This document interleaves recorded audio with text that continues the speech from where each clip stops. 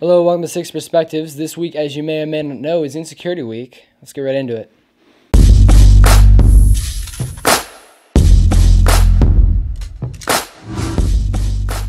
What's up? Happy Friday to everyone. My name is Tyler Niels, and this week is Insecurity Week, and I thought this was going to be a hard one, but then I kind of thought about it. I was like, this should be pretty easy because everyone's got them. Let's be real for a second. Celebrities have them, normal people have them, everyone's got them. I think, personally, that insecurities can be a good thing and they can be a bad thing. They can be a good thing because, for instance, say I was insecure about the clothes that I wore. For me, being insecure about my clothes, I would want to dress nicer or have nicer clothes or make my appearance a lot better. But if I wasn't insecure about that or if I didn't care about that, then I would kind of look not good, basically, right? So it's a good thing that I'm insecure about the clothes that I wear. That way I can look better.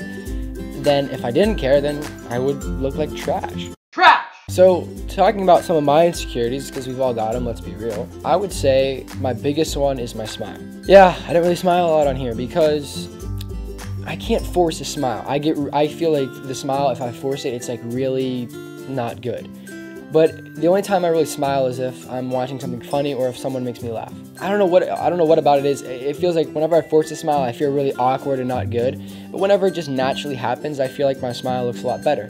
And I can't really do it naturally because I'm trying to get things done on here. I'm trying to get a video done. So normally I don't smile in my videos because I'm insecure about it. I don't want to smile because I don't feel like I have a good smile unless someone else is making me smile. So that's one thing I'm insecure about. Another thing is the shoes I wear. I don't like the whole idea of spending $200 to $300 on shoes, but like I do care about how they look. Everyone wears, at least at my school, they wear like the Nikes or Jordans. I don't even understand. I don't even know if I'm saying that right. And I don't like the idea of spending that much money on them, but I would like to have them, if you know what I mean. I feel like people judge me. They're like, wow, look at these shoes. Like they're not even Jordans, bro. Like, do you even Jordan?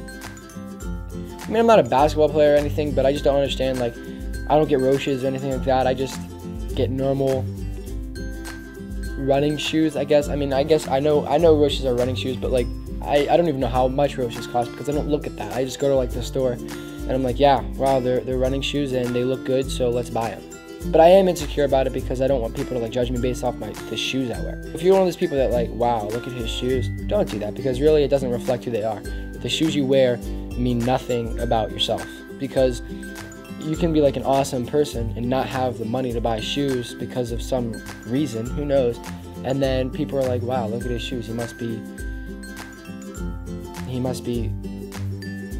not even Jordan. But yeah, I don't know, it just, my last insecurity, I would say, is how I walk. And I'm sure people can relate to this. I can relate to this because I've been told about my walk, and it frustrates me. And so I try not to move my arms when I walk. I feel like, and people have told me before that, like, let's just look up here. Like, when I walk, like, I walk and, like, if I move my arms, like, they think I'm trying to look cool when I walk. And it's not like that. I'm not trying to look cool when I walk. I'm just walking, you know? That's how I walk. But people are like, wow, man, do you think you're tough because you can walk like that? No, I don't.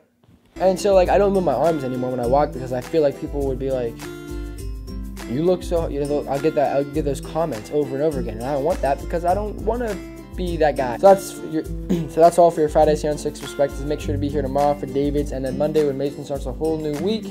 I'll see you guys next Friday, and do you even Jordan?